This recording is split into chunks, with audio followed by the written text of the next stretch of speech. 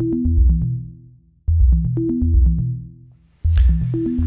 going to run through how to crash this network in the first exercise.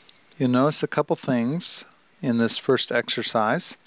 First is that it presents us with all time is in days, and we've also been given the direct costs, and we've been given the direct costs under normal time conditions as well as crash time conditions.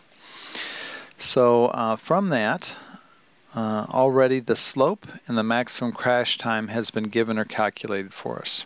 That's called slope because if you recall, if we were to graph out our time and our costs, we would have our normal time and cost over here, and we'd have our crash time and cost here, and this is basically the slope of that line.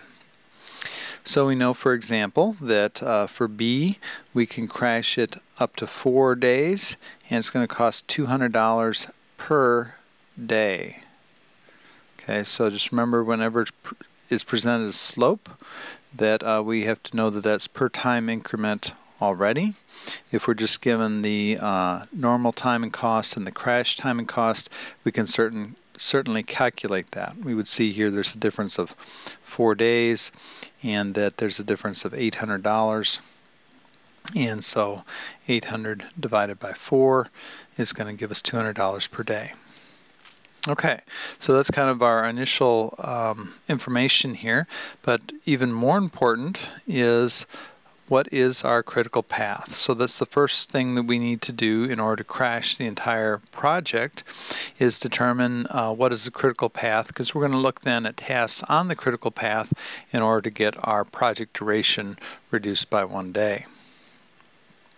In this particular case, looks like we have 2 paths for our network, and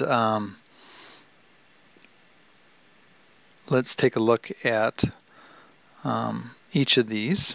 So we have A, B, D, and G, and we also have A, C, E, F, and G.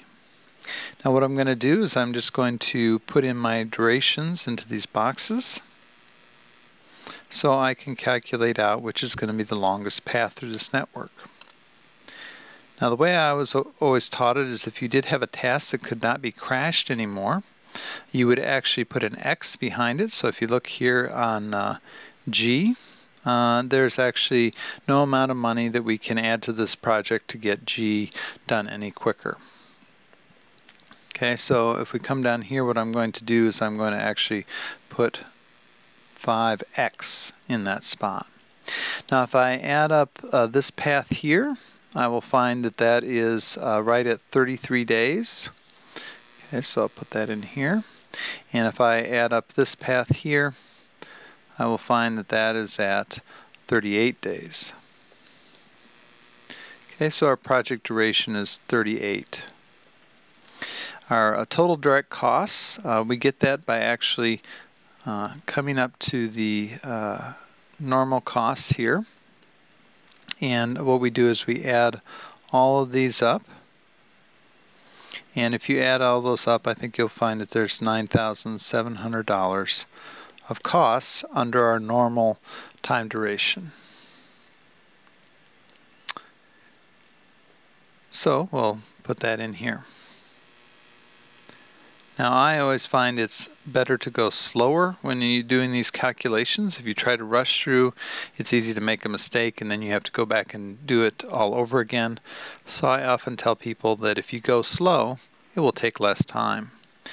So what we need to do now is we need to figure out which of the tasks that are on this path, the A, C, E, F, G path, are we going to try to crash. So if we look at the costs, what we're going to do is come up here and look at A as a candidate, C is a candidate for crashing, E is a candidate for crashing, and so is F. G is not, if you remember, because it can't be crashed. So what's the cheaper of these? Well, it looks like A is in fact the cheaper of these.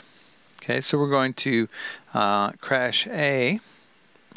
A can only be crashed by 1 day, so I'm going to put a 4x here now, and I'll go ahead and fill these in.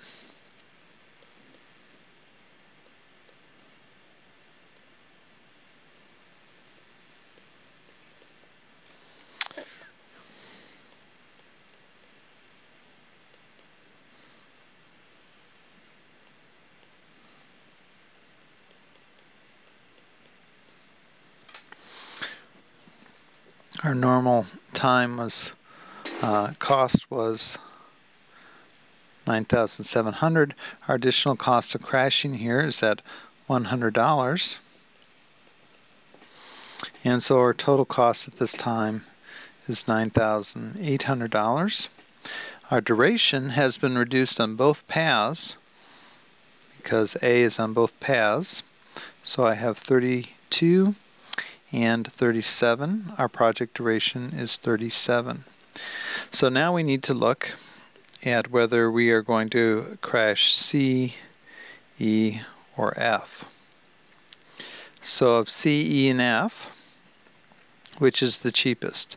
Well, it looks like E is going to be the cheapest one. E is also one of these tasks that can only be crashed by 1 day. So what we'll do is we'll come down here and we will crash E by 1 day. So that will have a 4x in it now. Our A will have a 4x. G will have a 5x.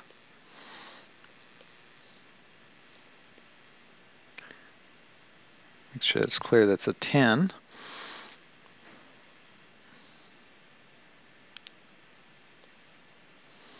We have our 2 different paths here.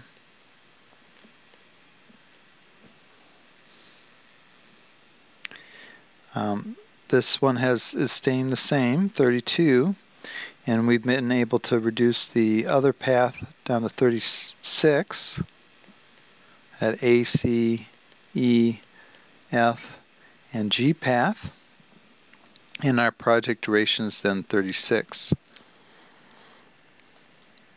Okay, so now we have to look at, once again, our critical path.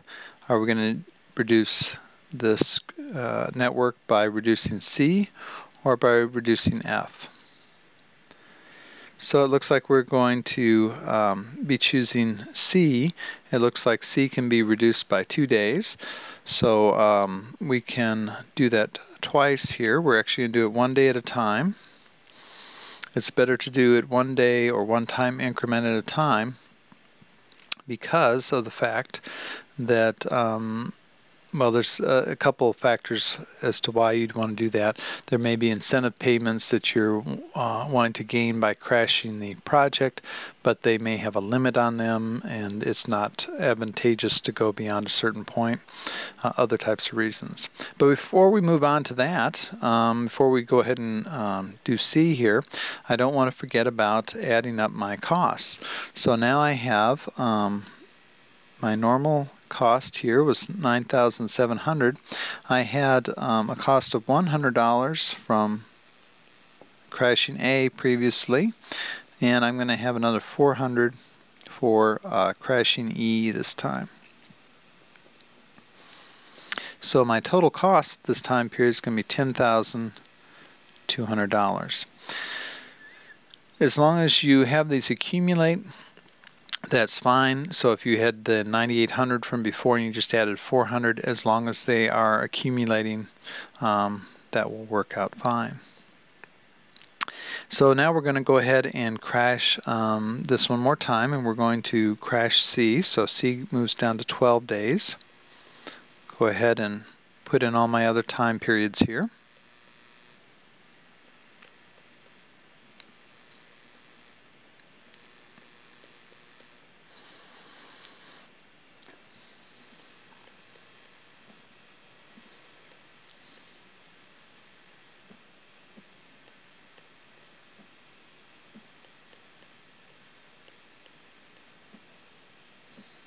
Okay, so I've got my two paths here, A, B, D, and G, and A, C, E, F, and G.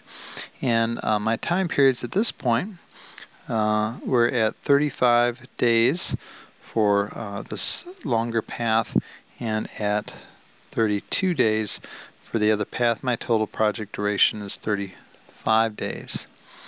Okay, so once again, I'm going to want to calculate out these costs before I forget about it. We have $100 from A. We have $400 from E. And we have $600 from C. If I tally that all up, that should be $10,800. All right, so now we are ready to move on, and we could go back and compare C and F again, but we would find that C is not changed. It's still going to be $600 compared to what I think is the I think it was $1,500 for F. So we're going to go ahead and move down to the next time period, and we're going to crash C one more time. This time we're taking it to 11, and that's the maximum crash time that we can do here. So our options are becoming more limited.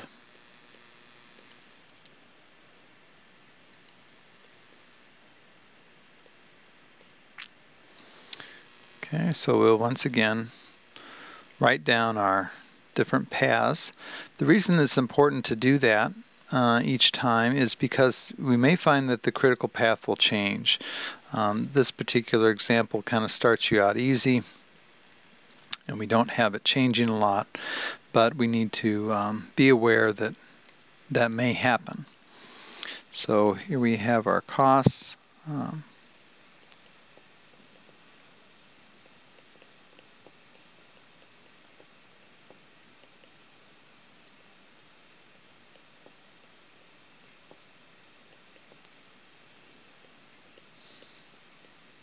We did C twice there. If I add all that up, it should be 11,400. My duration, if I go through this network, is going to be 32 days. That hasn't changed from last time. This other one has changed to 34. My total duration is 34. Okay, so now I'm going to see if I can crash it one more time. So it says, if possible, calculate the critical path and the cost of crashing this project by one more day. So I only have one option on the critical path here to crash, and that's F. So if I go back here, I find that I can crash F up to 2 times for $1,500 each time. So I'm going to go ahead and do that. So in this case, I'm going to have 4x, 10, 11x, 4x, 13, 5x, and now 9.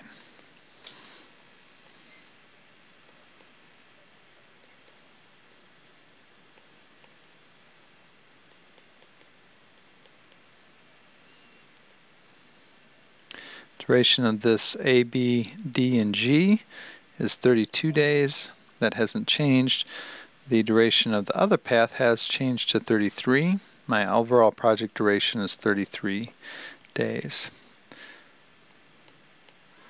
My costs here are now $100 for A, plus the $400 for E, plus the $600 for the first time we crash C, plus another $600 for the next time we crash C, plus the $1,500 for this crashing of F. Okay, if I add that all up, that should be about $12,900. There's our total costs at this particular time period. Okay, it asks us to do this one more time. We already know we have just one option. We have just one more day that we can crash this by. So we'll go ahead and do that.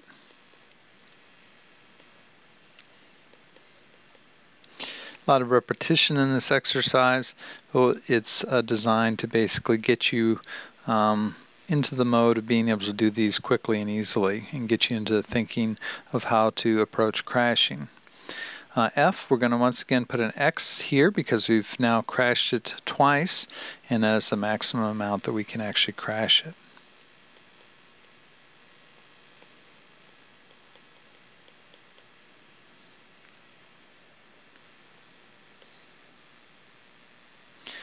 So both of these are our critical paths now. Okay, if we were to be crashing, if one of these on the A, C, E, F, and G route were actually able to be crashed, we'd have to make sure that we did something on the other path as well. Okay, now we're getting quite a long list of all the different things that we had. We had $100 for A, we had $400 for E, we had $600 for C, we had another $600 for C, we had $1,500 for F, and then we had another $1,500 for F. If you add that all up, that's $14,400. Now what we need to do is we actually need to look at what is going to be the optimum time period. So what we're going to do here in this little table is we're actually going to put in our project duration times.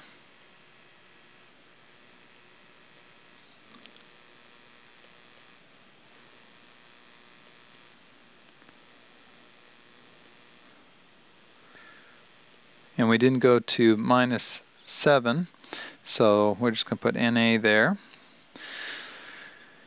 And our direct costs at the original duration, when we add in these extra costs for crashing by 1 day, went up to 9,800, then we went to 10,200, then we went to 10,800,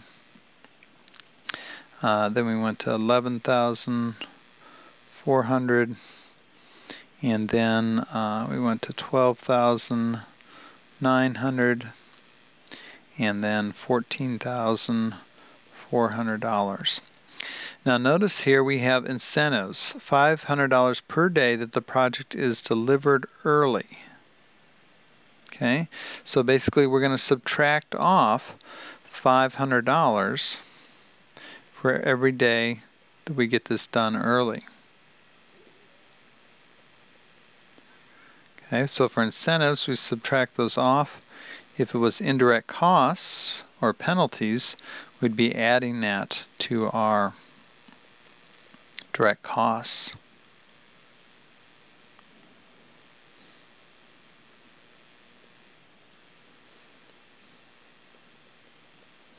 Okay, that of course is an NA, we can't actually do it. Okay, so now we add up our totals here, and we're going to do this subtraction here.